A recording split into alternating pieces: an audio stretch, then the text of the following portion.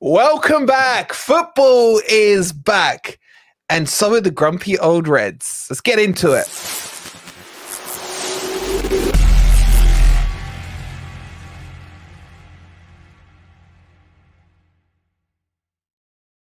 Good evening, everybody, and welcome back to finally some real football, man. If I have to watch Southgate in a dugout ever again, man, I will just... I ain't even English, man. Scotland. But bloody hell, I feel for you English people watching that crap. I really... That was funny. I've got to interrupt you. That was very funny, though, when... I don't know if it's... I don't know if it's Twist or Mo said you, he was the Scotland manager, and you were like, dumbfounded. It's like, I don't know, McTominay all the way.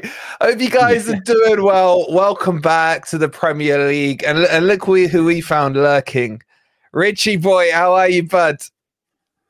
I'm good. Speaking of Southgate, he was linked to us as well, so I'm glad that scenario's over.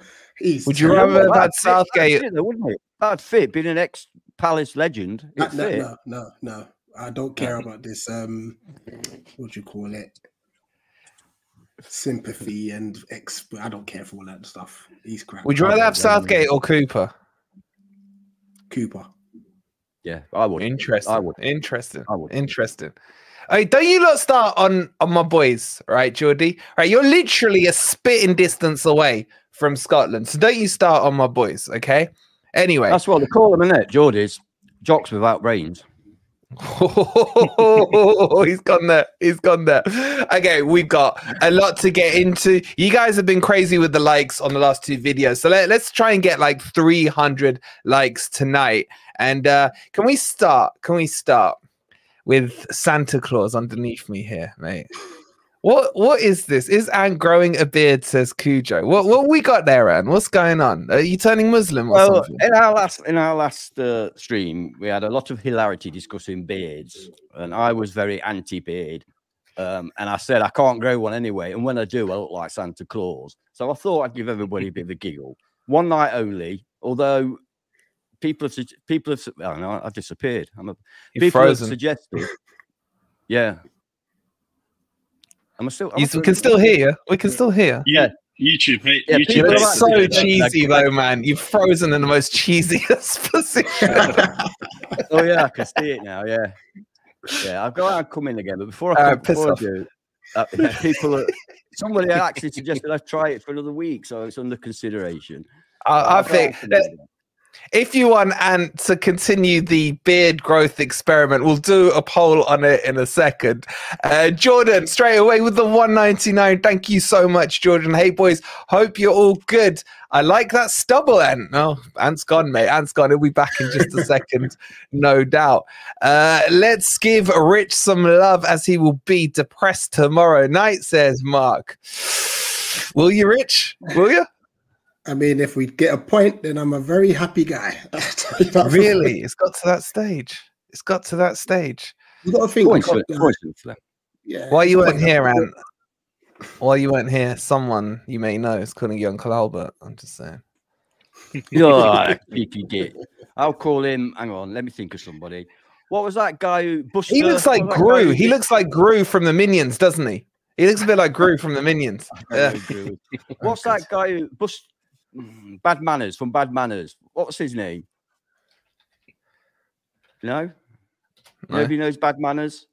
Someone in the chat. What decade are we talking? Probably the 80s, 90s.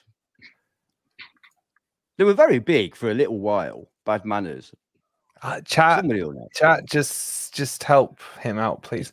No, and I'm saying this. Nah, that's Nathan. Don't tell me that's not Nathan. No, that's Nathan. That's not Nathan. That's Nathan. That's Nathan. No, bring up Buster Blood Vessel from Bad Manners. Go on. Bust a blood vessel. In the eye. As in the name Buster. Buster Blood Vessel. Buster. I think you said Buster Blood Vessel. No, Buster Blood Vessel. He's gonna hate me for this. That's not Nathan. That's not. Anyway, no, I'm just talking about the size of him, not his actual look. Okay, let's move on. Let's move on. We got a lot to talk about. Oh God! And speaking of hairy, here he comes. How are you? Hairy. You had another haircut, Ez? No, well, about a week ago, yeah. But admit it, how many people tuned in fresh. today and thought Ez has let himself go when Rich was on there? Because I switched on. I was like, fucking hell. Anyway, evening, guys. What's he saying, Sorry for Rich? the lateness. Don't take that. Wait, you saying hair? Rich, show him your hair. Oh my God, your hair, mate. Sorry, I just noticed. Beauty. It's beautiful. It's beautiful. I wasn't laughing. Wait, Ez, are you darker than Rich? Is that your beard? Is that a beard, Dan? Well, I wouldn't go as far as to say that. I called it stubbly bum fluff, is what I called it. Hold on, I'm just gonna go back to this. Wait, hold on. Ez, are you claiming you're darker than Rich? No chance. No, I wasn't going there. I wasn't going Sounds there. like You you went there. I was going there. There you go. Hey, the teeth look good, Rich. The teeth look good, mate. Oh, bless you. Oh, God. Let's get on with it. Matthew in the 6 months. Thank you so much, Matt, if you're well, buddy. All right, let's move on. Let's move on. And of course, crypto is on holiday. Yeah, the big cheese over there. Where are you, crypto? Let the world know. I'm in Mallorca, so I don't know what time it is here. I've got like 3 different things saying 3 different time zones. I think it's 10:30. I thought it was out your mind on drink and drugs, but no, it's your clocks, is it? Well, that was earlier on. It was sobered up by now. All right, let's get football talking. We've done all the jerking each other off, right? Big match tomorrow. Yeah. Last time we played Palace last season, beach mode on, hence why I've got my lovely little Hawaiian top. It's in the post, and then talk to me, answer your door, right? Yeah, I know. We did play this season, by the way. Yeah, no, but Rich, we can both agree that's one of the worst games of football we've ever seen, man. That was dire, I've man. blocked out of my brain. I've blocked that game out, man. That To be was fair, awful. The game end of last season wasn't any better anyway. It was the interaction between the fans. The game off the field was better. Yeah. Do you know what it is? It was a bit different last year. I'll tell you what, the only thing I remember from that Palace match at your place this season was Murillo's run. Yeah, exactly what Arctic just said. That was it. That was like the highlight of the match. We lived off it for the next 2 weeks. But it was weird. Like when I was doing the Predictor League earlier on, and we were talking about when Forest got last penalty against Brighton, I'd blocked that game completely out of my mind. I went back and watched the highlights of it. And it's just this zone at the end of Cooper's Reign where it was just like I was only here in body and not in spirit, man. And I'm hoping these 9 cup finals go our way. But let's kick this off. I want to start it with Henderson, right? Our boy Dean Henderson. And his head drops.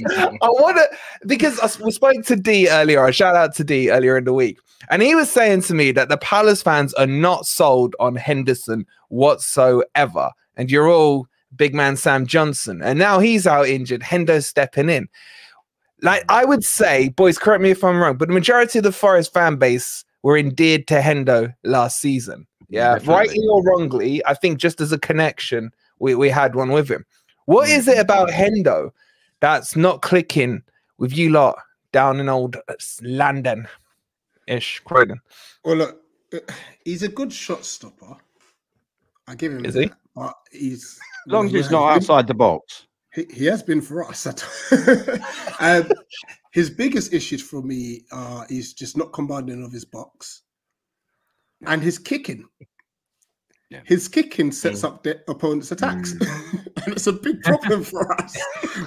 We're not the most. I mean, since Glasgow's coming, we've become a lot more progressive with the football. We've been playing a lot better. But we had Roy, remember? So imagine Henderson kicking it out to the opposition in a Roy system. It's chaos. So I'm going to give him the benefit of the doubt. Hopefully, in this new system, we'll have a bit more joy with him. But yeah, with Johnston, with his kicking's literally is an attack. Yeah, he's so good with his feet, you know, and it helps to relieve the pressure. Our centre backs can pass it to Johnston and not really. Oh, I'm here and I can't be heard. Well, let me check my audio. I can hear you. I can hear you. Yeah, you Unfortunately, we can hear. Tricky. All right, testing, test. Any better? Yeah, It was good. It was same. good, bro. Okay, now you've muted yourself. What are you doing? You were fine before. Wait, hold on. I've typed this the wrong way. There you go. That's good. That's all good. It's all good. I turned it the wrong way. But yeah, what do you call it? A bit like Henderson. We pass it. Yeah, exactly that. We pass it to Henderson, and it's like nerves. So yeah, we'll just have to wait and see. Man, we had Matt Turner. We know what you mean. Believe you me. I'm hearing that Sells ain't that great either. It's all right. Picking out, playing out from the back. I think his distribution is pretty good.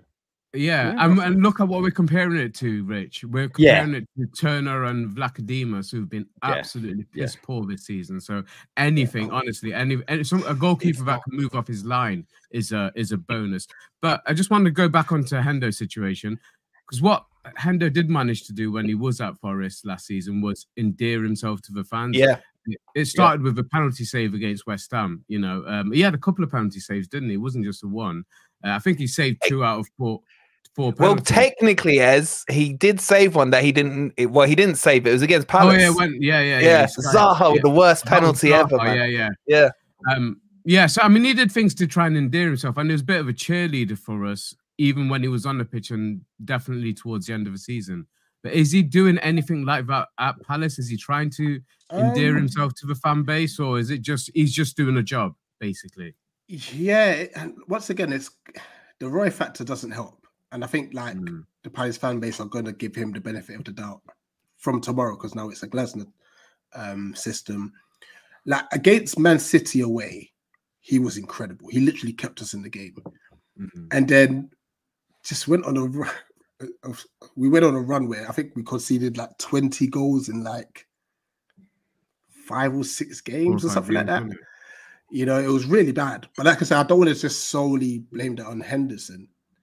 It was Henderson, it was the defense, it was just Roy. You know.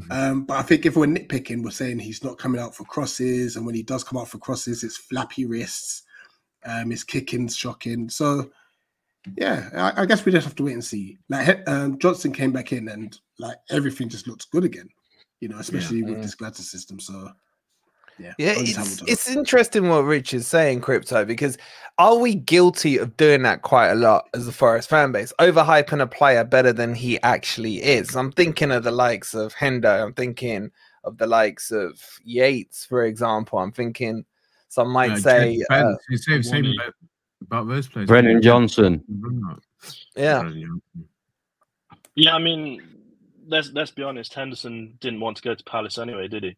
He's a Forest boy. He wanted to stay at Forest. He did. That's true. We couldn't really take the risk at the end of the day. I mean, we thought he was injured, and he has been injured for a long time. So I know some people say we should have kept him, but you can't take a risk like that. We definitely do overhype players. You know, we're saying that. Well, actually, maybe I was going to say we're saying Elanga's the best winger in the league, but that's probably just me. But you know, we think Murillo is the best centre back in the league, etc. And every other club would argue against it. But I rated Henderson. I thought he was really good. And it's a shame because he did want to stay. But if you're injured, what can you do? I think with Sells, he's a good replacement. I don't think he's quite as good at shops. Can't speak. Shot stopping. That's the mojitos kicking in that you were mentioning earlier. Those strawberry mojitos I've been having all day. Yeah, shot stopping. He's probably not quite as good as Henderson at that, but I think Sells' distribution is pretty bang on. He was setting up some good counterattacks, Sells, in a few games ago. So I don't really have a problem with Sells, to be honest. But yeah, Henderson, I think, was a miss for us. And if we could have kept him, we would. He probably would have been one of the first names on the team sheet. But Ez, I really don't want to open this debate, but we'll open it for 2 minutes, right? Had Forest not disrespected, quote unquote, Samba, and paid him the wages that he wanted, when you look back at it, if you look at how much we spent on goalkeepers, Hendo with his salary on loan. And we got Navas in, you got Hennessy in for a couple of million. Who we had since then? Turner for 9 million, Vlachodimos for about the same. Then we've had to bring in Sells as well. We've spent nearly 25 to 30 million on keepers, which is basically our breach of FFP, right? I don't want to do this debate, but like, should we have just been better with Samba? Would you have settled for that? Oh, 100% we should have been. I mean, I don't know if I can say what we actually offered him, but we offered to double what his wages were in a championship. Bearing in mind his wages in the championship were less than 10 grand. So we doubled. Yeah, I think it was 5 to 10K, wasn't it? To put it in perspective. So basically, right, the figure was that we offered him 13.5K to be a Premier League goalkeeper when he single-handedly got us to the final. Let's not forget that. He single-handedly, well, obviously his saves in the penalty shootout got us to the playoff final. And the save in the last couple of minutes, man. That was one was ridiculous. That was that was a game changer. 100%. Match-winning save, wasn't it? Yeah, we would not have made it to. But just to put it in perspective, though, he's got his peers like Joe Worrell at that time getting paid 20K, and he can't even get on the starting lineup. There can be no fault on Samba. You can't even get on the starting lineup for like Hair Transplant FC. So you've got to put it in perspective. What we did. Wolf said he doesn't want to open a debate. I don't think it is a debate. I think it's not a debate. I think Forest fans, if they knew the truth, they would all be up in arms about it, because it was actually disgraceful the way we treated him. And without a doubt, he was not only, I feel, Premier League ready, he wanted to prove a point as well. And he had that shithousery about him that I loved. I loved that. He knew how to waste time. He knew how to do certain things to get under the skin of the opposition. And sometimes you need a character like that. And if it's your goalkeeper, it can really influence a game. And he influenced games towards the end of that season, that promotion push. So I think it was a disgrace how we treated him. And we're reaping we're seeing what's happened as a result. As you said, the money we've spent on goalkeepers is basically what we're over in FPSR, So it's absolutely a joke what we did, and it would have saved us millions of pounds. But you can't go back on it, but it is something that we should have dealt with at the time. And who advised whoever it was in the recruitment team or in the management team to offer that amount to, because he wouldn't even discuss it after that. Once they'd put that on the table, he shut up shop. It was an insult, wasn't it? And I think I agree with his stance. I'm just embarrassed that we did that personally. Let's not go down this rabbit hole, right? Because it's got nothing to do with the game. Let's jump back to this Henderson one, because I put the question. Get your votes in, guys. Would you take Henderson back at Forest? 54% say no, 46% say yes. Nick, what's your name again? Ant. It's the beard. Would you take Hendo back? Or are you happy with yourselves? I voted, and I was surprised at myself that I voted no, because I've always been quite a Henderson fan, but reality has kind of kicked in. He has had a lot of injuries. Palace fans aren't over enamored with him, and what Rich points out is absolutely true. His distribution is actually quite awful. He does let in goals from outside the box on a regular basis. He doesn't really command his area that well. So, when I look back, I think, was I being drawn in by the passion, the tub thumping, and because that does affect the way you look at a player. It really does. And if I strip those away, I do kind of think, I think Sells is doing just as well. I don't think he's done anything wrong. So no, I wouldn't have him back. But partly because of his injuries as well. I have to say that looks like a recurring thing. One consideration is his age, though. He's a lot younger than Sells, I think. Yeah, I'm not bothered. I'm not bothered about 3 years time scriptor. I'm not bothered. I don't expect any foreign players to stay.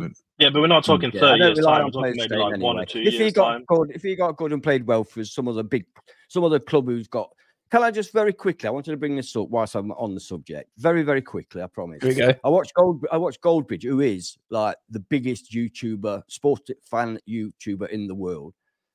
So I watched him the other day, and I thought this just exemplifies the issues that teams like Forest and Palace and many others have got when they come into this Premier League and try to compete. He was saying, I don't think we should get Elise for 50 million because we've got 6 other positions that need addressing for a winger. Fair enough. And we've only got around 250 million to spend.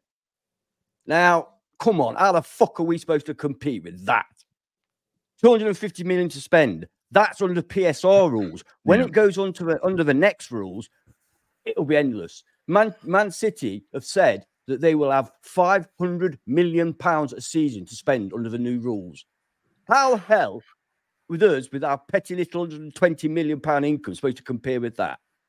Honestly, it sickens me. I'm getting sick of fucking football and the Premier League in general because it's all about money. Sorry, I went a little bit. Just on top of that, quickly, Goldbridge had said previously that he wouldn't even spend 60 million, which potentially is the release clause for Elise on him. And I'm thinking, you spent 90 on Anthony, 40 on Ahmad, who don't play.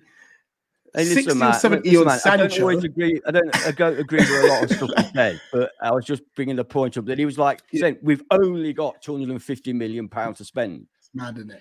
But does that worry you, Rick? Before player sales, mind you. So what's it going to be like in the new rules? Honestly, it stinks, but we shouldn't. But Rich, does that worry you about Elise and Eze? Because I always say to you guys, they're your Morgan Gibbs White when you speak to opponent fans who don't bother watching football. They're just instantly, if you say to anyone who's the best players about Elise Eze, they don't know about Decore, they don't know about some of your defenders, etc. But is it that true? Do you think that one or both will go this summer? And if they do, are you screwed? It's difficult to say whether we're screwed or not, because I think recruitment's been good for it. Like we do recruit well. But you're losing Dougie Freedman as well, our boy, to Man U, apparently, aren't you? That would be the biggest blow. Honestly, because if we are going to lose the likes of Eze and Elise, I'm going to add Chet Decore and Mark Gay into that bracket. If we lose, let's say 2 out of the 4, and we have no Dougie, we're going to be in problems, because Dougie is the one that finds great talent from the Championship and now abroad for cheap. You know, we signed Elise for 8 million. We signed Eze for like 12. We signed Decore for like 16. Mark was 18 million. And they're all going to potentially go for 60 plus, you know. And then we just start again. But yeah. How much did you get that Wharton guy for? Because he's impressed me. He was quite expensive, wasn't he? He's about 18 plus 4. Yeah. And that was Dougie Freedman again. Yeah, but he already looks the part. Rich, how long's he been in that role? Because his name's only just coming up now. January. He was at Wharton. No, how long's Dougie Freedman been in the role? Sorry. Dougie's been there for years. That's what I mean. He's only getting a recognition now if you want to nick him, you know, but it'd been very he's been doing his job behind the scenes. He's been doing his job for a long time. But I think once Vieira signed and we got the likes of Eze, Elise, Gay in that season, and Eze was the season before, I think that's when it's like, oh my gosh, wow, look at what you can get from the Championship. You know, and that's when you started to get noticed.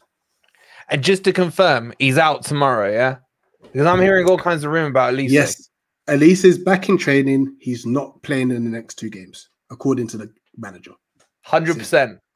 He said tomorrow's too soon. Nothing like that. He's out. He said tomorrow's too soon, and he said Bournemouth is too soon as well. I believe Bournemouth, never Bournemouth is a chance. He has trained. I will say I agree. He's trained. I don't think we'll see him play tomorrow. Would you expect to see him on the bench tomorrow, though, at all? I would more so see him on the bench on Tuesday. Okay, let's hope so. Rich, if you're lying, you ain't coming back. You ain't coming back, I did a presser on this morning. Yeah, I saw it. I saw it with your hair there, all zoomed in on you. Yeah, I saw that. Thank you very much. Thank you very much. And I said the same thing. He may not be available for both games. No, he's definitely not available tomorrow. Elise and Eze together though this season, they scored 12 goals for you, which is massive. Do you want to know how many games they've played together this season? Scored less goals than Sheffield United. Yep. Do you want to know how many games they've played all season together? 3. Tell me it's 12. 5 games.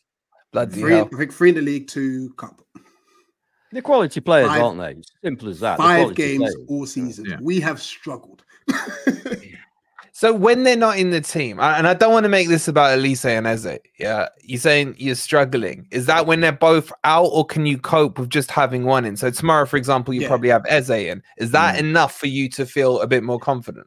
It is, especially with our new system, because our fullbacks are now key to our attack. Like Murillo's being fit this week is massive, because we had a bit of a scare midweek. You told me he was out. Until the presser today, we found out he's in. You didn't listen to the presser, did you?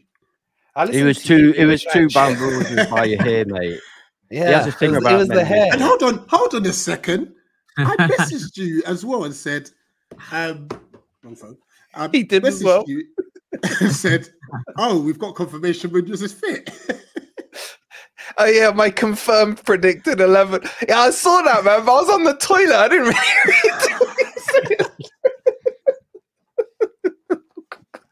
Sorry. Delete that. Delete. Edit. Anyway, let's get back into it. Right, let's swiftly move on to some Forest stuff. Right, and title of this is let's just do the super chats quickly. Quickly, just change the subject. Someone, Jordan with the 7 months, the best live stream there is on YouTube. Not after that one. Thank you so much for the 7 months. And Sharky with the £2, all for the beard and makes you look as old as me. He says. I think Sharky's got colour in that beard though. Look at his colour. He's still got a bit of colour. He's a cheat, isn't he? Yeah, it's a cheat. Yeah, you wait till it's pitch black next week. And right, I want to start talking about Reyna, right? And before I do, don't forget that you can win your signed framed Reyna shirt, a bit like my one here. The link's pinned in the chat from Football Prizes, and they've done it again. They've made the Felipe shirt, signed Felipe shirt, the Insta Win prize. If you hit ticket number 18, I will hate you forever, because you will get the Felipe shirt right here, number 18. And on top of that, they've put a bank holiday discount. So the prices are now down to $3.16. So if you want to grab yourself the Reyna shirt, for me, it would be that Insta prize. If you get ticket number 18, let me know so I can block you from the channel. But that's there. That shirt's got to be the cleanest shirt in the Forest dressing room because of the lack of use. I was going to say, guys, get in there quick, because neither of them will be here next season. Yeah. But I want to get onto this debate. Would you start Reyna tomorrow, Ant? What's your thoughts on this Reyna? Because he had a good international break. Now, we all know that means nothing. Yeah. And anyone who gets the ticket, let me know what number you get. I want to know how close you do get to the ticket. But what would you start him? Let's start with that question, Ant. And chat, what would you do? I wouldn't start him only because I would start MGW behind Chris Wood, Hudson-Odoi, and Elanga. That's the only reason. I think that front four have proven that they're capable of getting goals, and they're a good front four. However, for me is, how did our beautiful ex-manager used to say? Next man on the rank is Reyna. He's the person that I would bring in. I don't want to see any shit, by the way, that we saw in Luton, where we were goal up controlling the game, and we decided to go to a back five and put a central, a defensive midfielder in attack. I don't want to see that. For me, these last 9 games are his audition for me. I need to see that he's the manager for us going forward. I need to see that he's going to adopt the kind of policy that won us games against Newcastle United and Manchester United, when we looked a very good team and we didn't sit back. Even when we went ahead, we didn't sit back. What I don't want to see is the Cooper-esque style games that we've been seeing lately, especially away from home, where we've gone ahead and then sat back and then inevitably conceded. When we play, I'm going off on a bit on one here, aren't I? Can't even remember the question. When we play Richard's team tomorrow, if we go 1-0 up and there's 75 minutes gone, I do not want to see a whole load of defensive changes made. Because if we do, they will score. Because they score all their goals from free kicks and crosses. That's the only way Crystal Palace score. Am I right, Rich? Say no. No, you're wrong. That's set pieces. We are terrible at set pieces. He said that that's the only way they score goals. I trusted your fellow Palace fan. Oh no! From corners, you haven't scored from a corner since Vieira's time.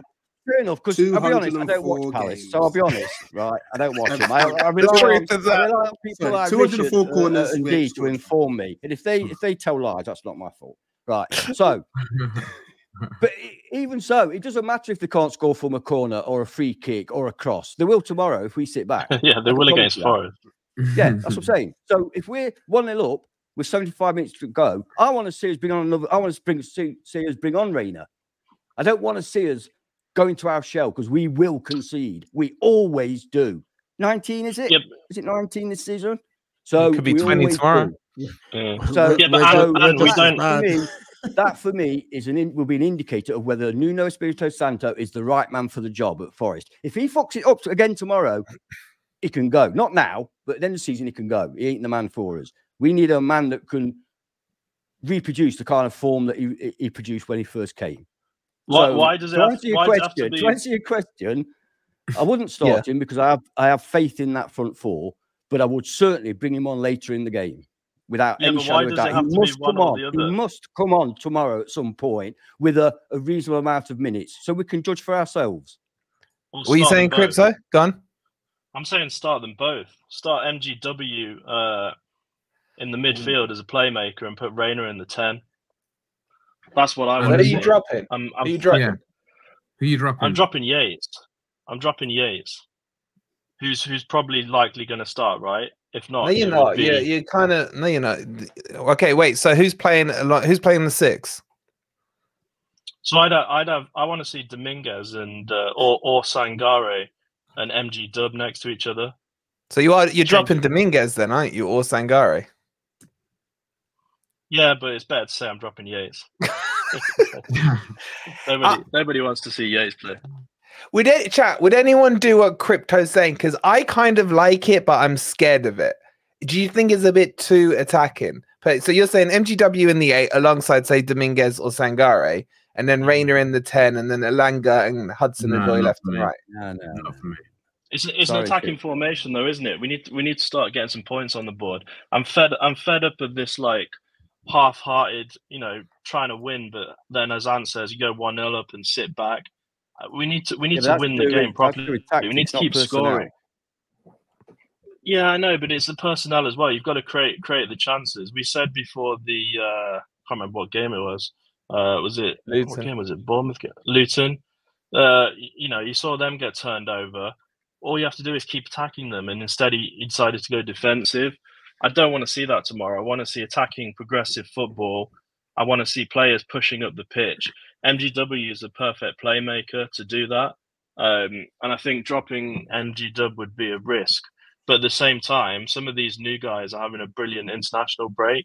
So I wouldn't just be wanting to start Reyna, but, potentially people like Ribeiro as well, just to give us something slightly different.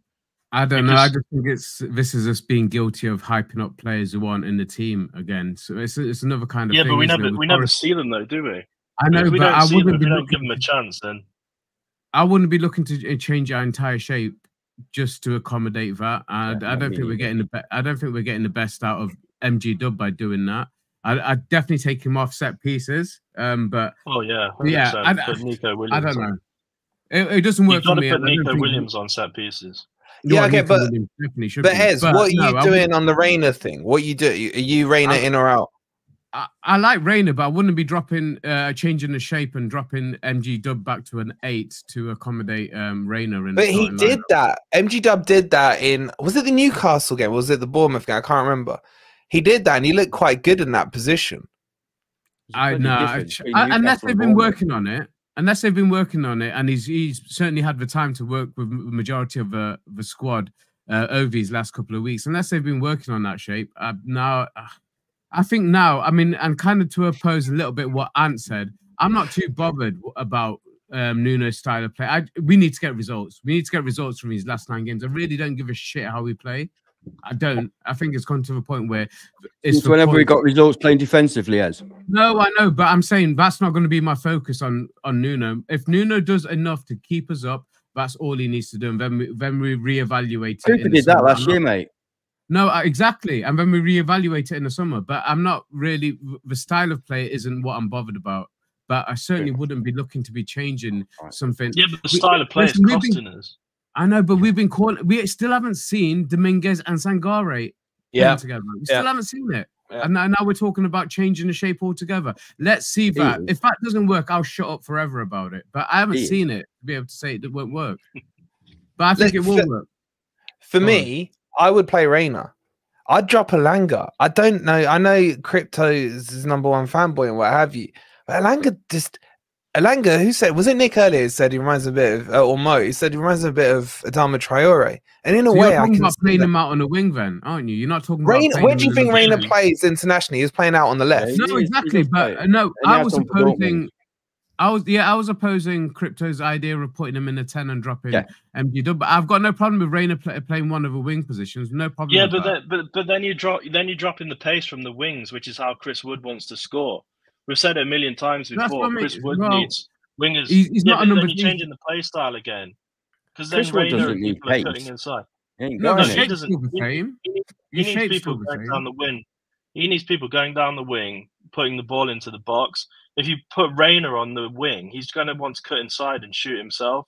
Chris Wood's not. No, Reyna's passing for assists is very, very good. Yes, always has been. Yeah, but Chris Wood isn't that type of player. He needs it in the air.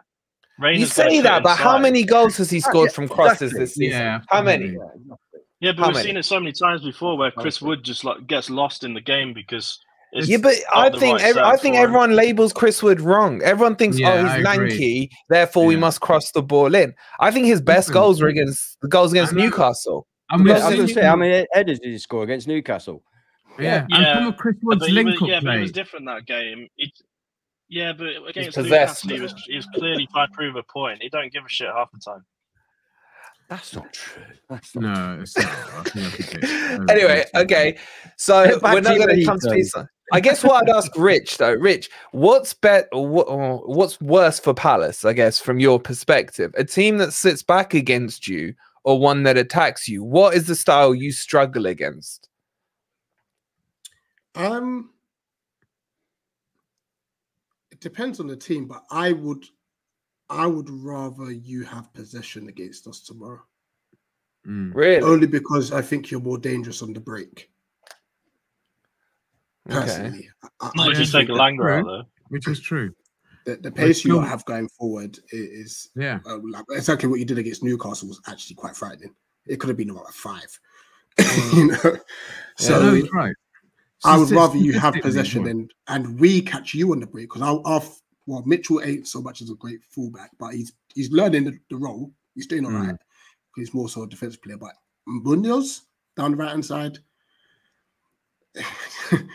He's almost a winger now, like more than I is at this current as it stands. So I would hope we play on the break, but we'll have to wait and see. Are you better on the break? Do you think then?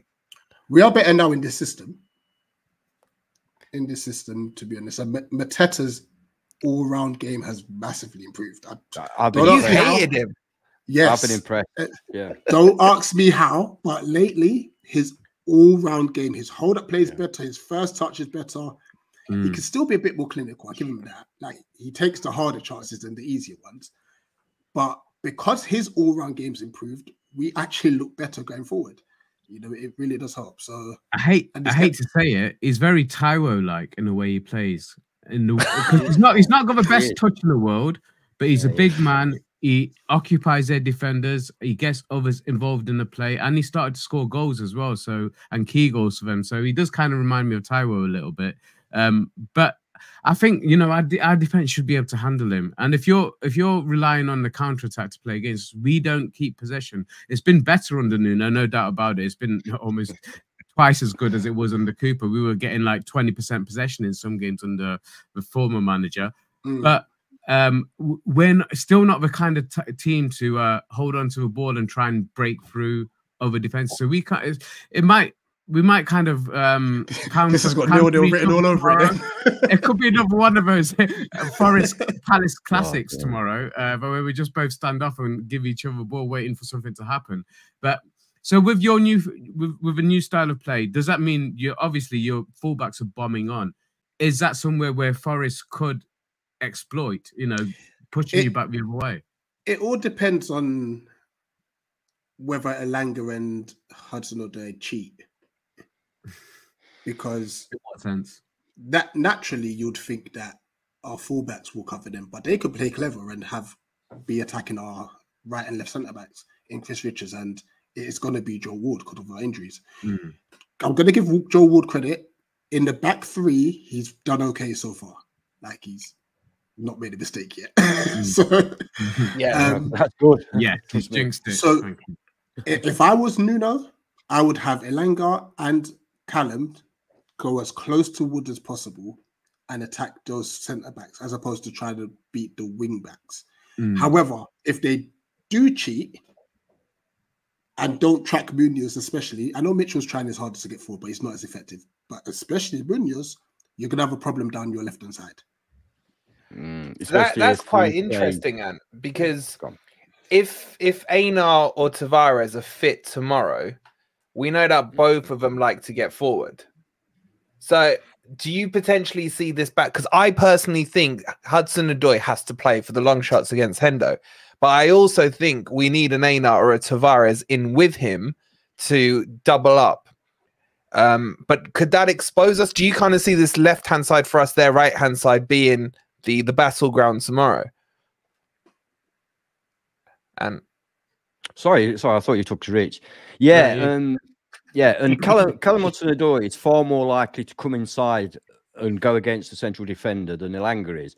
Callum Hudson-Odoi does that quite often. It's part of his thing, and he's very, very good at it, to be honest. You can see why he was once rated the way he was. He's definitely got the skill and the talent. He struggles a bit sometimes with confidence. If Tavares is with him, then it's a double-edged sword. It will give us so much more potency in our attack, but it will make us weaker in defence down that right-hand side of Palace. Aina is a better defender than Tavares. Yeah, Tavares, I think, has got the edge going forward. So it really does depend on which one of them plays as to how vulnerable we are on that left-hand side, on our left-hand side.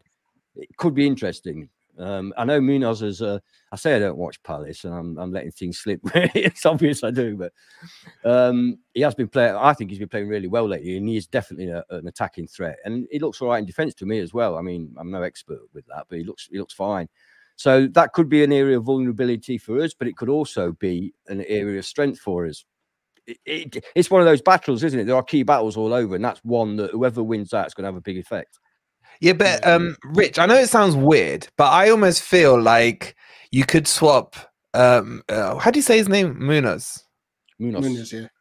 Yeah, and Ayew around, because Ayew's pretty good defensively, and he tracks and he's quite strong in the tackle. Is that something that you're tending to see on the pitch? That if Munoz goes, then Ayew holds and protects. They've been brilliant together. Like, it's as if they've been playing together for years. And it's been since January, you know. Now, granted, I mean, I think every Palace fan will tell you, like, we are waxing lyrical about Munoz, and it's easy for others to say, "Oh, well, because you had Joe Ward before." No, actually, this Munoz guy is actually the truth. He's really the truth. Bloody hell! Listen, I'm saying it because I've had 10 years of Joe Ward at right back. Yeah. What about Nathan Klein, mate? You got Nathan Klein there, back up. Oh gosh, and this is what we've had to deal with. But don't diss Forest legends. Honestly, just seeing Munoz obviously attacking and like you said, his defensive work rate has been impressive, and he scored a cracking goal for Colombia, so hopefully he can score a cracking goal for us. I'm hoping you're overhyping him and he has the shittest game ever tomorrow, man. That would be absolutely perfect. I tell you what, Hudson-Odoi versus Munoz 1v1 would be very, very intriguing. I get a little nervous now. It's got me a bit nervy. I'm glad I'm in my Hawaiian top. Don't forget, guys, if you want this bad boy Forest Hawaiian beach top, the link's in the chat for you now. If you use code FFTV15, because if we do beat Palace, we're back out of the relegation zone. It's beach party time.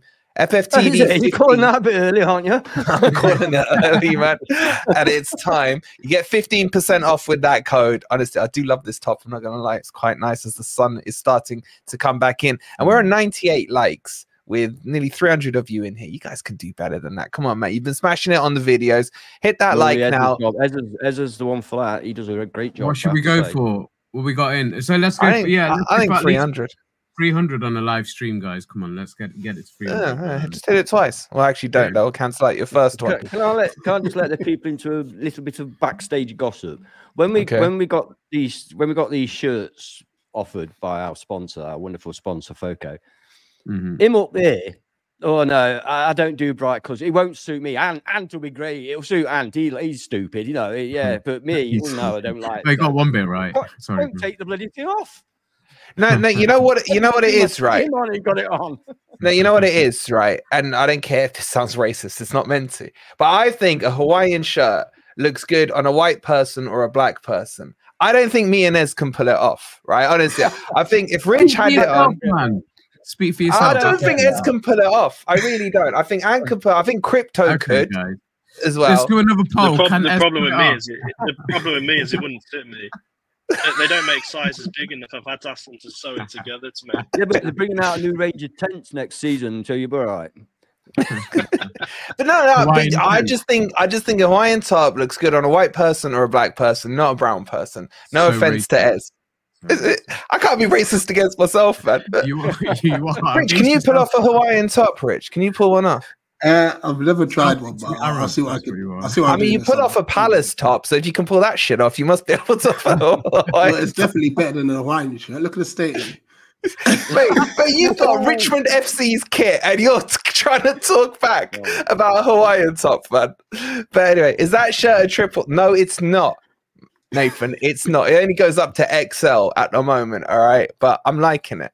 I've got the sunglasses ready. I got everything once we beat Palace, hopefully. Listen, just before we move on, I do want to take out again. Yeah, should we get the old part? It's ready. It's ready. I'm telling you, everything is ready for us just to freaking be safe. Remember this bad boy right here with the palm tree? That's all ready. Yeah. I got some real palm trees outside. Yeah, you got real palm trees. He'll be all right. Yeah. Listen, just on a serious note, while we've got Ant on, because Ant is old, I just want to take a minute, and I'm sure the chat do as well, just talk about Larry Lloyd, because for me, he's a voice on Century 106, him and Fletch back in the day when I was a kid down south, just trying to listen in. Really bad analog signal, but I just about used to get it on the radio. But I want to ask you about him, and from a player perspective, and what he brought to the team, and what your thoughts were on the great man. Yeah, well, we bought Larry Lloyd from Liverpool, and at the time, he was a Liverpool star, but his star had faded. He was having a bad season or whatever. And Cloughy pulled out a stroke of absolute genius. He brought him and Kenny Burns, who was the best striker in the division, who played for Birmingham City, and turned him into a centre-back. Kenny Burns was a striker, a centre-forward when we bought him. And those two together, when those two came out on that pitch, you didn't worry. You didn't worry. We fucking hell, man. You cannot imagine how solid we were. Shilton at the back, Viv Anderson on one side, Frank Clark on the other, and Lloyd and Burns in the middle. And they took no shit from anybody. Nobody messed with them two. Players used to come onto the pitch and run away. You know, they were, as a Forest fan, you never worried. It was fantastic to have such magnificent, powerful, physically strong, with great technical ability players like that at the back. We won 2 European Cups, mate. We won the league championship. We went 42 games unbeaten. You don't do that without a magnificent defense, more than anything. You know, having a great attack is one thing. Having a great defense means you don't lose, and we didn't lose. So we always felt confident, and you saw the way the guy was built. But he was mobile, but he was built, you know. And it's a sad day because, I mean, I've met him quite a few times. I've even met him at the pub that he used to own on New Year's Eve. We went in. There's only us in there, and we had, you know, and he was great. He was a really nice bloke as well. He talked about anything and everything. Yeah. And it's just a sad day because we've been fairly lucky as Forest fans. Forest fans of my generation have been lucky that I can only think of Trevor Francis as the only other one that's died, and that was this year. Last year. But apart from those two, we've been lucky. But we're getting to that stage now, aren't we, where they're going to start dropping. And it's for people like me, it's hard because we saw them when they were vibrant young men who were the best of the best. So I miss the guy. I miss the guy. Obviously, it's a sad day. Yeah, just a little claim to fame from me.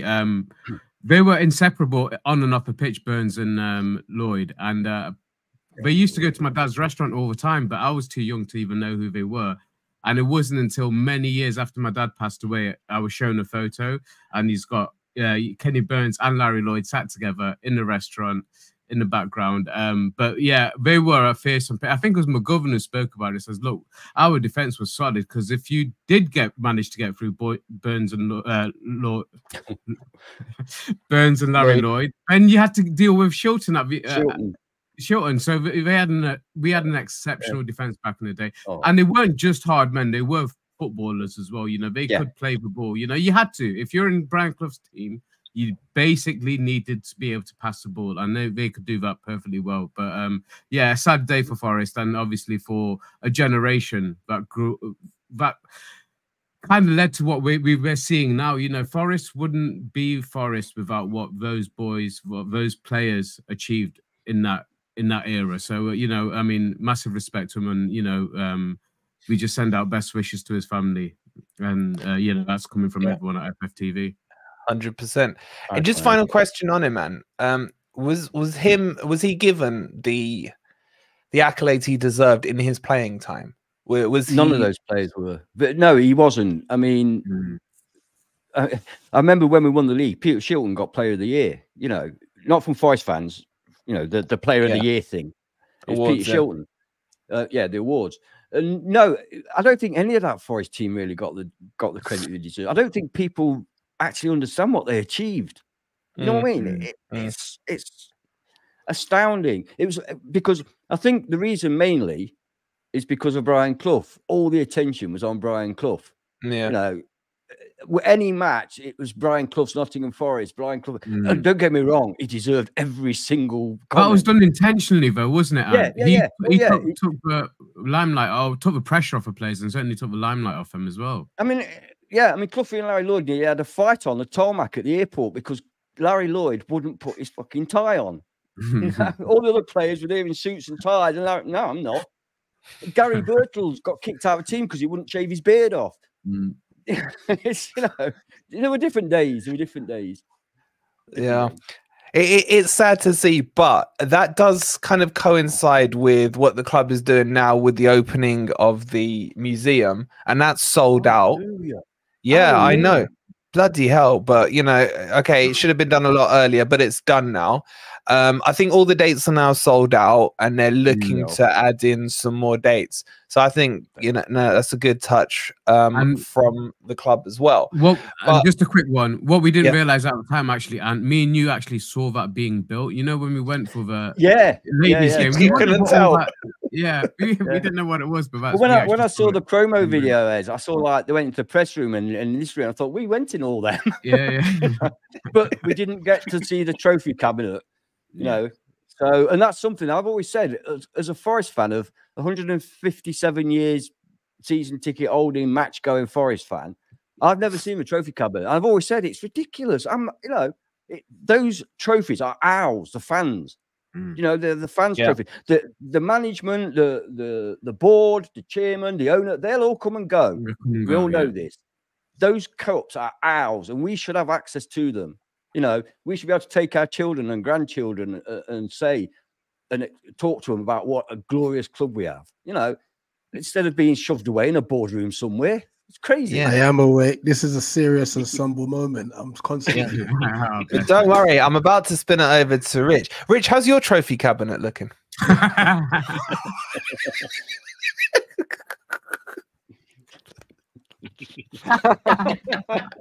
That's put him to sleep. That is the trophy cabinet.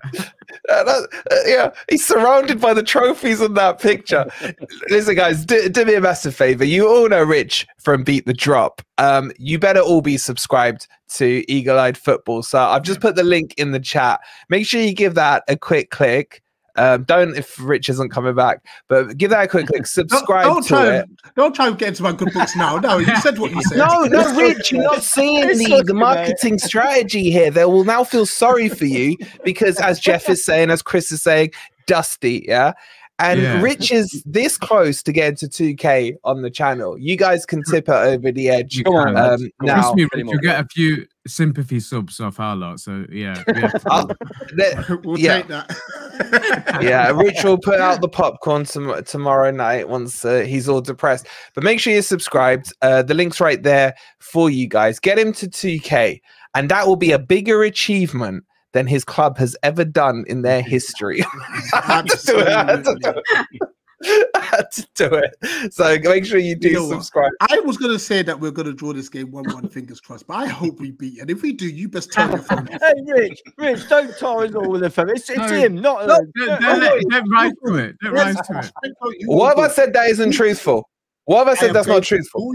You best hope we don't win tomorrow, because I'm calling your phone. Call away. Yeah. To be fair, but if you lose, let's see if your phone's working. It always works. I don't hide. I do hope we draw. I don't see anything more than that, to be honest. Well, let's get into the game now. Let's get into the game. And they're all subscribing. These lot are amazing. So, Rich, if you hit 2K tonight, let us know. Yeah, that will be, the highlight of your weekend, hopefully. Sorry, couldn't resist. But Rich, let's get into the game, right?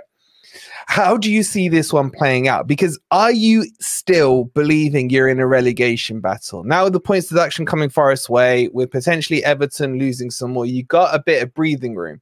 But you're on 29, we're on 21. If you do lose tomorrow to Forest, we go 24, you go 29. It's a 5-point gap. And I think after Bournemouth, you've got quite a tasty run-in coming up. Is your butthole going to start to pucker up if you lose tomorrow? It's going to pucker up if we don't take 3 points from the next 2. So we have to win somewhere. Because, the last 7 we have, they're mad. They're mad. The only saving grace is that Luton's run is quite mad. And Everton also play every team towards the bottom anyway. Yeah. So I think that's our saving grace. We'll do ourselves big favors if we can get, like I said, at least 3 points from the next 2. Anything more than that, even better. And I think, if we get 4 points plus, I think we are. Oh boy, who's the chef chat? Shout out Jimmy. Oh, snap, Jimmy. I forgot Jimmy. It's been a while since we did the show. Not my fault, by the way. Not my fault either, Rich. Can you tell the guys in the chat how many times me and Anne tried to organize an episode, and then silence? Apart from, shout out to Rich, shout out to Statman John, and shout out to Jimmy, The rest, silence. Yeah. But we will be sorting it out. We will be we've got to do. Now we're getting towards the arse end of the season. We've got to get it back. So like anything more than 3 points, then I think we'll be safe. Yeah. Okay. Quick shout out to Sharky. Sharky with a £2 subbed because Rich has a better beard than me. He said, I don't know. I quite like Sharky's beard. I like it. I've been trying to grow this for ages. It's stopped to here, so I've left it. All right. Ben, crypto. How do you see tomorrow going, mate? I'll be honest with you. I'm not that confident. I don't know how the rest of the fan base is feeling. I'm just Forest to Forest. Give me some positive vibes, please. I'm feeling confident, but only because of the tweet they put out earlier, where they've clearly got all the players to retweet it, and they've given us the story of we've got to come together, and the fans have got to help us get across the line, and all of every single player's like retweeted it and put it on their Instagram. So if we lose tomorrow, it's going to be a massive embarrassment. So we best win. I think. Look, they've had a bit more time to get things in order. I think Nuno's got to do the basics, hasn't he? He needs to take Morgan Gibbs-White off set pieces, and then we need to fix set pieces at the other end.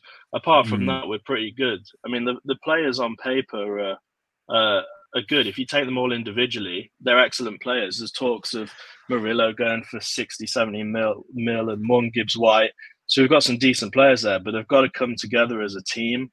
And Nuno needs to get his tactics right. But tomorrow, at home at the City ground, after all the hype and after all the time since the last match, I think we've got to get those 3 points. I wouldn't really be happy with the draw, to be honest. I think we need to push on now and start winning games. I said last stream that I think around 32 points will be the safety net, which Crystal Palace can get to. I think if they get one more win, but we've got to aim for that as soon as possible. So I think push on tomorrow and. I must say that I think for us, played use directly after your points deduction is the worst time to play usual. Yeah, they're hyped up. You can tell by their media profiles that they've obviously had a talking to, probably from the big man Marinakis as well. So, look, tomorrow's a chance to show the fans what you can do, and turn the City ground back into a unique place to be. And it'll be rocking. It has to be. Yeah, he's got to get it. Nuno's got to get it right tomorrow, and the players have got to give their all. And I think if we do, then I think we'll win, and I think we'll win comfortably. I feel a bit riled up from what you just said there. Go on, screwed. I've got to say, I mean, I'm quite re-energized with this break. You know, the international break has, for me personally, because I was getting really fed up with the football, mate. I was getting fed up with us struggling to hold on to any points, us this murmuring amongst the fan base turning against Nuno as if it's everything that's happening right now is down to what Nuno did. No, he's had to pick up the pieces of the bullshit that we've been doing for the last 18 months, you know, that's led us to this situation. But to say that the fans won't be behind the players for this final push, I don't think it's the case at all. But what Crypto just touched on, and what the players have been doing, or certainly been told to do, it's about time we saw the players putting that shift in, you know, because that's been one of our main criticisms, that it feels like some of the players don't give a shit, you know, and you've seen that in the play. So I hope they stick to what they've been told to do, and we see it on the pitch. But there's no doubt from my point of view that the fans are behind it. And I agree with Rich. This should be the worst time to play us, but we're Forest, and we know from ourselves that we don't seem to take advantage of these situations. You know, the way we got out of trouble last season was miraculous, to say the least. And I don't want it to have to go to that stage. We got 2 very winnable games at home in the space of Is Bolly injured? Is Bolly injured? We don't know. I don't think we don't know, but I'm not too concerned about Bolly not being able to play tomorrow if he can't play tomorrow. Really? I was going to say if Bolly's injured, I take back everything I just said. No, because I think you know why he's not a manager. I think obviously if Bolly's fit, you know, it's Bolly and Murillo for the rest of the season if we can keep them both fit, ideally. But that's the one position where I think, you know, we have got backup there. We have got Omar Bamadeli, who I think is more than capable. Felipe, he's been not so great, but we also got Niakate as well. So we have got players that can fill in that right. Who would you go with, Ez? Who would you go with if Bolly's not fit? If Bolly's not fit, who would you go with? Write the names in. Go on. I would actually go with Omar Bamadeli. He's one for the future, and we're good. Listen, I don't know if we're going to have a Murillo chat today, but we'll have it at some point. We need to kind of focus our energies on Bamadeli, I think, if we're going to potentially lose Murillo for next season. So yeah, you know, I'm not worried about that being the situation, but the players have got to show something tomorrow, you know. And like I say, it doesn't take much. Us fans are behind the players, you know. It can be a hard tackle, it can be you know, a goal line save, it can be anything to get us off our feet, but we need to see that tomorrow, and they need to set the tempo in the game as well, you know, right from the start. I hope they're refreshed after this break. I certainly am, and I know a lot of the fan base are, because we were all getting to that stage, weren't we? We were getting Forest depression, as you've called it in the past, you know. And let's hope we're revived out of it, and let's hope it is the worst time to play Forest from a opposing fans' point of view. And what are you saying? Are you upbeat about tomorrow? Yeah. Like Ez, I'm kind of. Am I on my own here? Is there anyone in the chat who's worried about tomorrow? Yeah, but you were worried. If you remember, I had to give you a pep talk about West Ham that you wouldn't accept. Yeah, but the thing is, look, I can't say I've been lying. No, I can't say I've been lying. But Chris from Forest All Over, I messaged him exactly why I said what I've said. I'll reveal it after the game what I said, right? But I'm not to kind of just understand that. But sorry, Ant, go on. Yeah. Look, I like Palace, and they're not an issue for me. But I think we have a better side than they've got. Especially with us being at home, I think is a massive advantage. We should have the spur of the points deduction also. We have a fantastic, I mean, Palace support is fantastic, but they're not at home. We are. So that gives us that advantage without any doubt. And we only concede goals by stupid fucking free kicks and set pieces. So if they don't, Rich informs me that they're not very good at set pieces and are you crap at set pieces as well, Rich, or is it just corners? Predominantly corners, but I just put. I'll take that. I'll take that because rubbish. So if they're bad, that really gives me even more encouragement to think that we shouldn't let them score again. Yeah, but Ant, doesn't that worry you more, Ant? I look at that as the pessimist and think Charity FC roll in when a team hasn't had a corner goal since Vieira, man. Does that not worry you? That's my problem, man. You always have to saying if they're bad, like saying if only you had Andre Ayew starting for you instead of Jordan. Oh God, definitely weird. Ignore Wolf team. I accept that. You know, it does seem that we give teams a lift when they need one, but you know, overall, if they're poor at the one thing that we're, because apart from that, our defense is good. If you actually look at how many goals we concede from non-set piece situations, they're very good. And the ones that aren't from. I'm sorry, the ones that aren't from set pieces are from mistakes that we cause, giving the ball away on the edge of our box, you know, and things like that, you know. So if we can cut out our own mistakes, mate, that's half the battle done. So I'm quite happy to have Murillo and Bolly as the two central defenders. If Murillo is not fit, I'm quite happy. Sorry, if Bolly's not fit, I'm quite happy for Amadelli to come in. Not because of, as Ed says, you know, he's the future. I don't give a shit about next season. You know, we've got to be in the Premier League. I'm bothered about what happens now. So I want the best man for the job now. And at the moment, I would say it's Bolly, but Omar Bamadelli is very, very good. So I have no, like Ed, I have no worries about him coming in. It's one area that we should be okay at. I don't know why everybody's laughing. Wait, what? It's not even at Elephant and Castle. It's not even near it. Oh. Stop it, you, nowhere near it. What are you talking about, Gordon? But Elephant and Castle is a shell, though, isn't it? I had to read that like 2 or 3 times to think, wait, hold on, has he really said that? Hey, listen, Rich. It's not as bad. Geography is not Londoners' specialist subjects. I wouldn't laugh too hard. I remember I was in Covent Gardens. We were chatting these 2 girls up, and we said we're from Nottingham. She went, she was a Cockney. She says, "Oh, that's near Newcastle, isn't it?" I thought,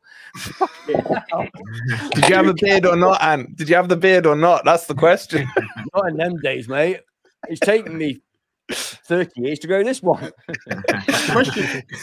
Question. Anyway, yeah. So I'm quite happy with the defence, whether it be Bolly or Amabamadeli. Can we just give a shout out, because I think we're missing a player here who's going to be massive tomorrow, which is Nico Williams.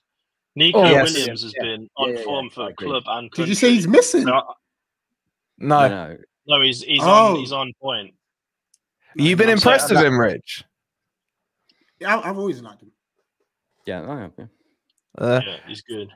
But all right. It's 4 mid-season, second part of the season. Super. If Williams was out as well, I was okay. No, he's saying I'm saying he's going to be one to watch tomorrow for sure. Yeah, he's a good player. Yeah, that is true. Elephant and Castle's roundabout. Oh, God damn it, man! It's such an awful place. It's so stupid. I was going to ask, Rich, you're going to ask a question. Go on. Yeah, what do you like against a press? Because that's what Glasnow's trying to get us to do. Is to press more. As long as we don't make any mistakes, which is unlike Forest, then we'll be fine. No, we're not good against the press, I would say. No. What I think happens when we get pressed is that they panic and just punt the ball forward, and then eventually we drop deeper and deeper. But not many teams do properly press, really.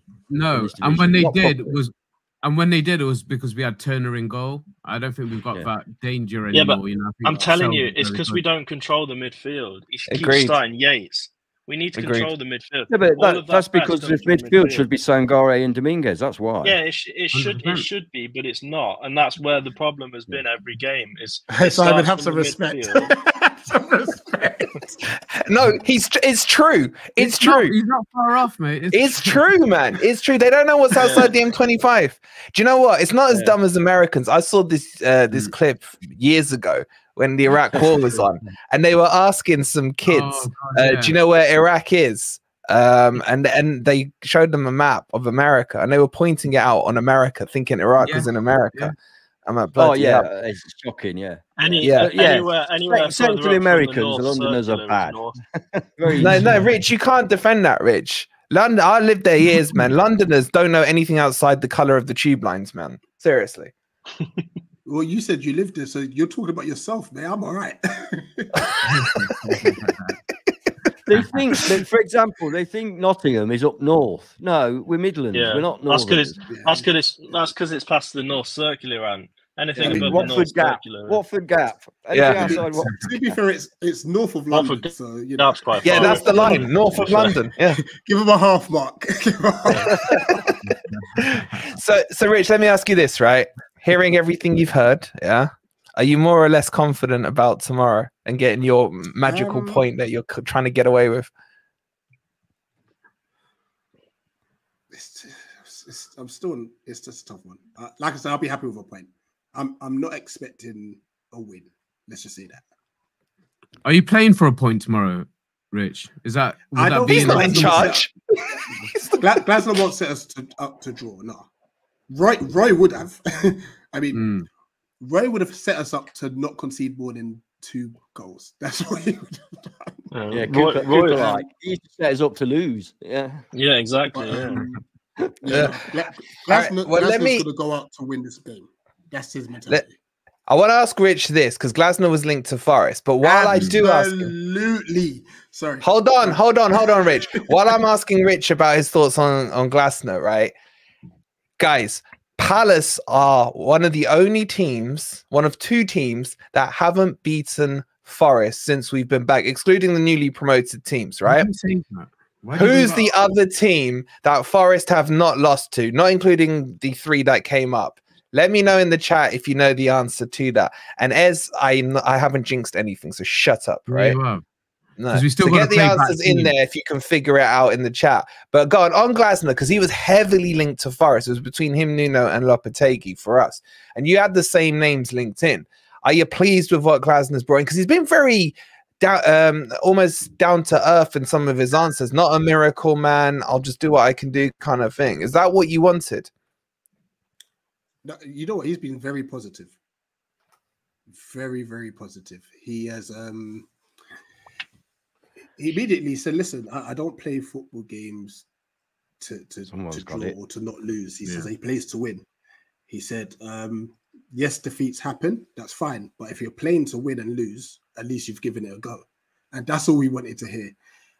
Even with, he's constantly asked about Elise not being fit and injuries and this. And he's just like, well, I've got a squad for a reason. It's down to me to make the squad better. And he's just saying all the right things, you know. Even like when we drew against Luton, and you lot can say because we both conceded 8 goals against Luton, he was like, look, the players are disappointed. It really sucks that we didn't win this game, but we did everything we can to win. And we did. We just missed chances. You know, so Glasner, we see shape, we see an identity, we see what the fullbacks are trying to do. We no longer have like out-and-out wingers because they're now inside 10s. We've got 2 inside 10s now. And he's made Mateta better already, so I can't complain at all. Yeah. I don't know, but the chat do know their stuff. Well, a couple of you know their stuff. The correct answer is Chelsea. Well done to Anan. Well done to Darren. Well done to D. Well done to Josh. Well done to Georgie Boy. He called him by the right name. And well done. Look, even a Toon fan knows the answer, and you guys don't know it. Come on. Some of you are getting it wrong. And yeah, it wasn't Burton Sharkey. Come on. Okay, let's get the score predictions in. Chat, get your predictions in for this one. Crypto, kick us off. It does say 69 now. Is he frozen? He looks frozen to me. He does look frozen to me. Oh, yeah. He's back. I'm back. Ben? Crypto? All right, go. Score predictions. Can you hear me? Yeah. My score predictions for me, I'm going to go 2-1 Forest. That's so like... Am I frozen? 2-1 Forest.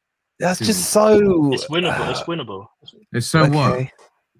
It's just like if someone thinks their team's going to win, they always go 2-1 because they always give the other team a goal just in case so they can cover their backs and that kind of thing. It's predictor league settings, man. Just in case. I'm giving the team a goal because we're shit at defending set pieces. Yeah, but they're shit at taking them. I'll probably say 2-2, actually. We'll probably concede more than one goal. I'll go 3-2. 3-2. Oh, God, it's got worse. And what are you saying? Am I free? Yeah. My initial thought on the predictor league was to put what? No, was to put down 2-1.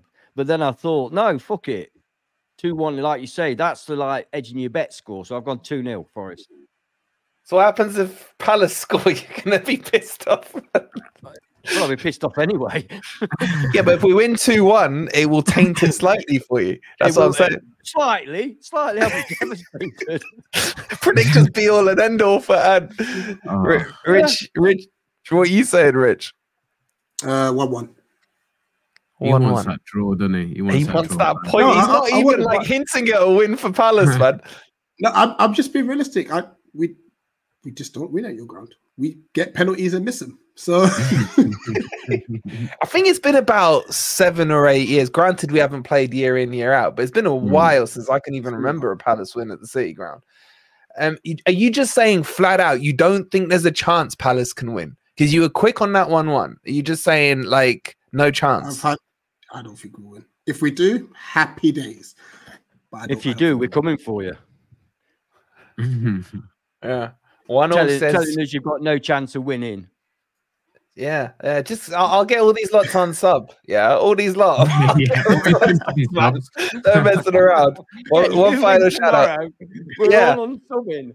Right, guys, everyone quickly subscribe to Eagle Eyed Football. The link's there for you. If we lose, unsub straight away. All right, but go and sub so that you can unsub first. Okay. Abuse Rich in the comments. Yeah. I want to see Rich get to 2K. Yeah, and if we beat him, then stay subbed maybe for a week. All right. And you know what? So our match reaction will be on. We always do it the day later to have a time to reflect on the game and stuff. So it'll be on Sunday, either between 5 or 7 PM. So you can always come and gloat. And Rich isn't a pussy like Jimmy. Rich isn't a pussy. He won't block you in the comments, yeah. So you can go and give him hell. Jimmy, even we're blocked in Jimmy's chat, Rich. Bring your popcorn too. Do that. That's exactly what I was going to say. We'll bring the popcorn. We'll bring the popcorn. My prediction. I'm positive with Ant. You know, 2-0 was what I went for in the predictor league as well. So I'm gonna. God, he's replaced me. No. Wait, you got such an echo, man. What you doing? Let me mute. Worst echo I've ever heard on stream. Go on. He's got the stream on in the background. Sorry, I'm Wait, who's missing? Okay, yeah. Yeah, I cancelled it. Go on, sorry. Okay, yeah, no. So I'm gonna go with Ant. I'm gonna go 2-0. And are we sat together tomorrow? Because every time we concede a goal, man, I can't be bothered with the effing and jeffing I get from the left of me, man, when Ant's sat there. So hopefully we don't concede a goal. 2-0, comfortable win, great atmosphere, and on about mate, honestly, as soon as we concede a goal, it's the end of the world for Ant. Honestly, so but as long as we don't that's surprising considering I'm an Arsenal fan, isn't it? You know what I mean? but Ed, if you don't want to hear the effing and jeffing from your left-hand side, why don't you sit in the left seat and then at least but right? The other side's bloody Nathan, isn't it? So it's just as bad. Yeah, group.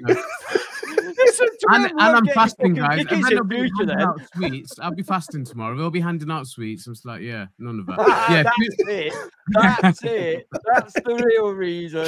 You know you're going to be under severe temptation. Yes, I'm not bringing a flask tomorrow. You're not getting a hot drink at half time from me anyway. So that's all right. I'll bring 2. I'll go for a comfortable 2-0 win.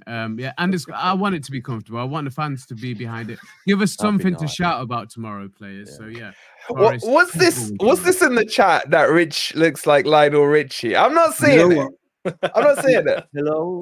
Chris from Leicester to I Die was saying that all our season as well. You ain't got the PB perm, man. It's not there. Do you sing like him, Rich? Oh, no chance. Are we not going to get a couple of lines from Hello? Hello. It's gone off mute. Right. Well, let's hope. You know what he'll do when he shows his missus? He'll dub in Lionel Richie over the top of that bit. So you see, I can sing, darling. Absolutely. Oh God. All right, Crypto, what are you doing, man? You're giving everyone sickness, man. All right. On that note, listen, it's been a really enjoyable stream. Rich, I want to thank you for putting up with these twats. Nice. It's always fun. And the panel. Sorry, Chuck. Appreciate it, Rich. I will say though, guys, listen, I hope you don't stay up. I really do. As well as us. Obviously not in our expense, but I do hope you stay up. Who do you want down, Rich? Who do you want down? Yeah. Everton. Everton. Serious? Yeah, I've always wanted them down. I can't stand them. If it's between you and there's every chance as well. Who do you want down quickly? Out of Everton, who's still at Everton, Brentford, and Luton? Let's say they're the three. Who do you want down, Ben? Out of those three, I want Brentford down. I said Brentford at the start of the season, so I'm sticking with my guns. Because I just think Ivan Toney hates his club so much. I think it's pathetic. Have you seen Crypto's face backstage? Yeah, it's so zoomed in, isn't it? I've just seen it. Who do you want, Anne? Who do you want now? You know, I genuinely, I'm not that bothered. Honestly, I'm not that bothered. As long as it's not us. You know, I don't have a real preference. If I think about next season, who's most likely to give us less trouble? I would say if Luton stay up, they're not going to give us much trouble next season, hopefully. And Brentford probably. So I don't want to say Everton though, because I like Mike. So I'll go Brentford. Get rid of Brentford. They're a nothing team. They don't mean anything. Get rid. What are you saying? There's loads of Luton and Brentford, not many Everton in the chat. Yeah, not to turn into an echo chamber then, but I think, we'll go for Sorry Mike Part 2, and I'll have Everton going down, mate. Because they're going into a new stadium and stuff like that. The worst thing that can happen to them. You know what? They had, no, thing is, and they turned on us as well after this PSR thing. So, yeah, for turning on us after the PSR thing. But we did call them cheats when we played them.